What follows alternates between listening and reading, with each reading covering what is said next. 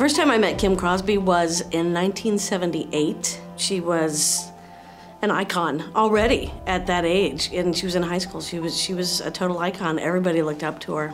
First met Kim when she started in our debate class at Kickapoo High School.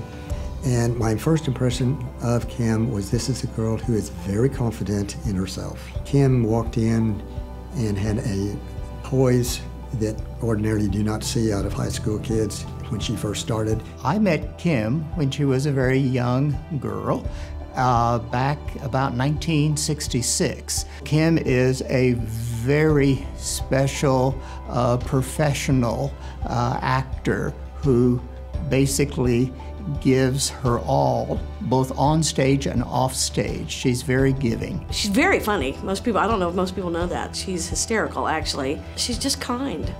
She's just good peeps. She was competing for Junior Miss America, and we were having auditions. So everybody was on we were auditioning on the 4th floor, but we kept running down to the 3rd floor because that's where the TV was while she was doing this. And we were all sitting down there when she was singing in my own little corner from Cinderella, screaming, of course. We're all screaming. And then she won, and we just went crazy.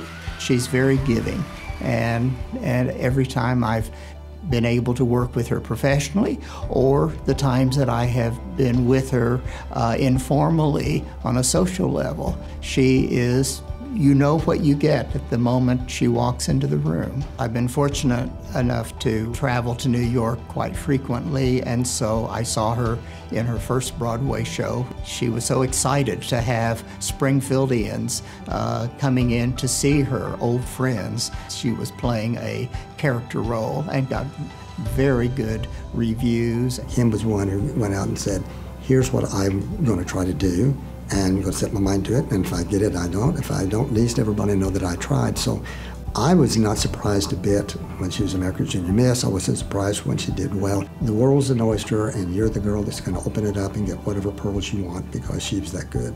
Kim is a very honest individual, both in person and on stage, and the audiences appreciate that, and they realize that what you see is Kim Crosby. Icon is another, and she doesn't even know it.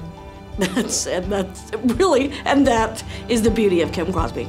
She has no idea what she brings to this community and how lucky we are to have her.